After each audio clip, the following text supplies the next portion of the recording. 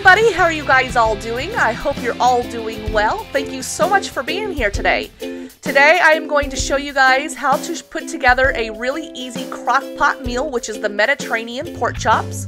I've also put together a separate video for those of you who are interested in putting the same exact recipe together for a frozen meal exchange. If you are interested, the links are down below. Also, there will be a clickable link at the end of this video. But for the sake of this video, let's go ahead and let's get started and let's get crockin'. So let's go ahead and start with our ingredients. You will need some olive oil. You will also need some chicken broth. You'll also need some chicken seasoning, so today we're going to be using the Weber beer can chicken seasoning. You'll need dried basil leaves, dried oregano leaves, and then also some paprika.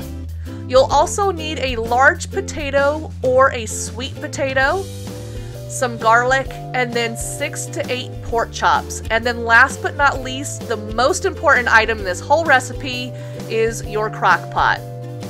So now that we have all of our ingredients on hand, we're going to start putting them inside of the crock pot. So you will need for this recipe 6 to 8 pork chops. So since it's just the 3 of us in my family, I'll be using 6.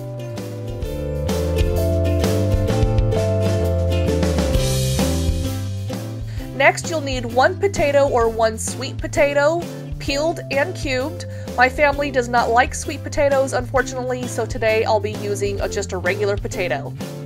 Next, you will need 4 cloves of garlic chopped,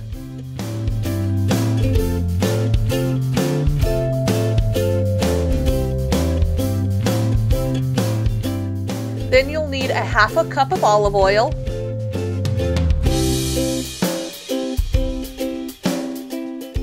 and then you'll need 2 cups of chicken stock, or also known as chicken broth.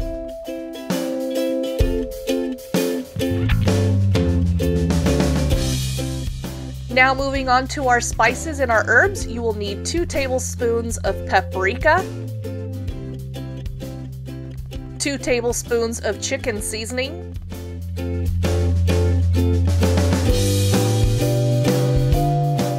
2 teaspoons of dried basil leaves, and last but not least, 2 teaspoons of dried oregano leaves. And that, my friends, is how easy it is to put this recipe together. So let's go ahead and put the lid on top of our crock pot, and we are going to cook this on low for 8 hours. So now that it's done cooking, let's go ahead and take the lid off so you guys can see what it looks like.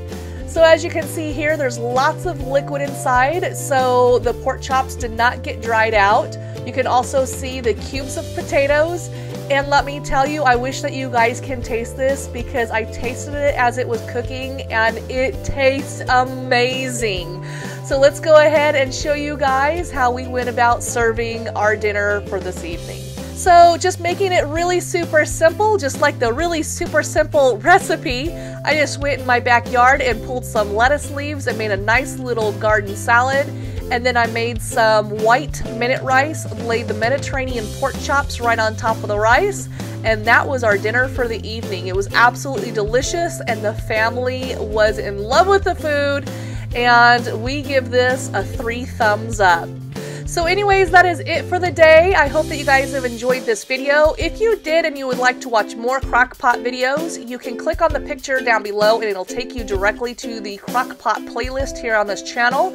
Also, once again, if you are interested in putting together a frozen meal exchange with your friends and your family, go ahead and click on that picture above and that will take you directly to that playlist.